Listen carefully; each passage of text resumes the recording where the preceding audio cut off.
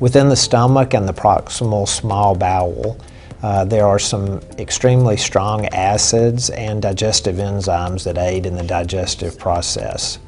At the bottom of the esophagus or swallowing tube and the top of the stomach, there's a muscle that normally functions to keep those digestive enzymes and strong antacids and ingested food from coming back up into the esophagus. In some patients, that muscle does not function normally and allows those strong acids or digestive enzymes or ingested foods to reflux back up into the esophagus.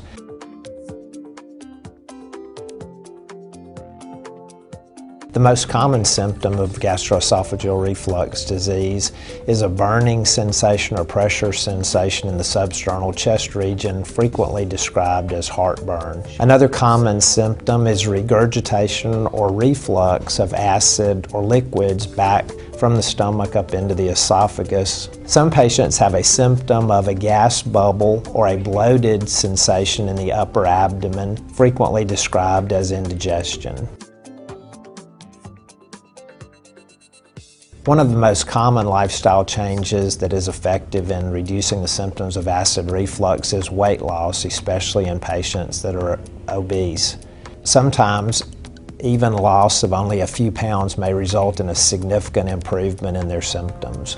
Another important lifestyle change is eating smaller, more frequent meals and avoiding eating just large meals. Another important lifestyle change is decreasing or stopping smoking and also minimizing alcohol consumption.